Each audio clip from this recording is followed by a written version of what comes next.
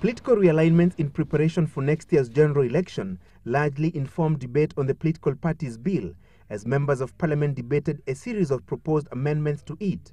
The pattern of debate was all too evident.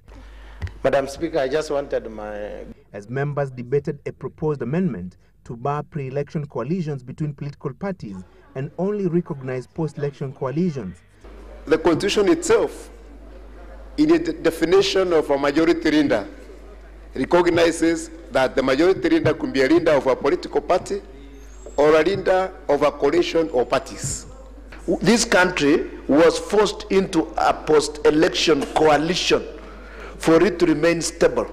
This could have been sorted out if there had been a pre-election package. However, a section of members of parliament opposed the provision for pre-election coalitions and termed it self-serving. The convenience of today, whether that is the convenience of G7 or G9 or G20, are passing clouds, Madam Speaker. And those positions that we find convenient today must not be the platform that dictates how we legislate, Madam Speaker. And when the matter was put to a vote, the proponents of pre-election coalitions easily carried the day.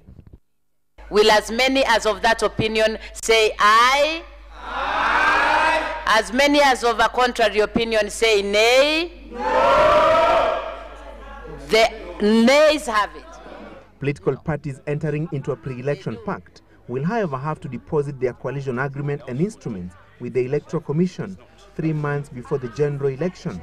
So we shall know the parties that have agreed to a coalition, and the terms of the coalition. It will not be secret.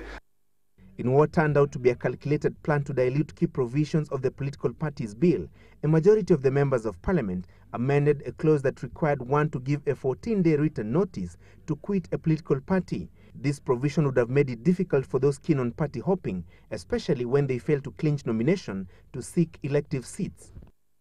I think it's a matter of union.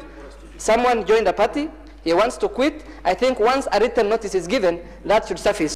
If we are now legislating for party hopping, for terrible behavior by political parties, that in the course of one day, because you do not have to give notice, you can hop to 6 or 5 parties, from G7 to G3 to G10 to G anything. I think we are killing democracy. The bill moves to the third reading, where the House will vote either to pass or reject it, and if passed and assented to by the President, will become the law governing the management of political parties in the country. In the meantime, in a rush to beat the August 26th deadline, the Cabinet approved 3 constitutional bills. They include the Independent Ethics and Anti-Corruption Commission Bill 2011 that seeks to establish an Independent Ethics and Anti-Corruption Commission, which will replace the current Kenya Anti-Corruption Commission, CAS.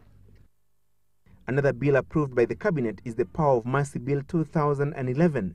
The bill provides for the procedures of appointing members of the Advisory Committee on the Power of Mercy. The committee will advise the President on petitions of mercy and pardon.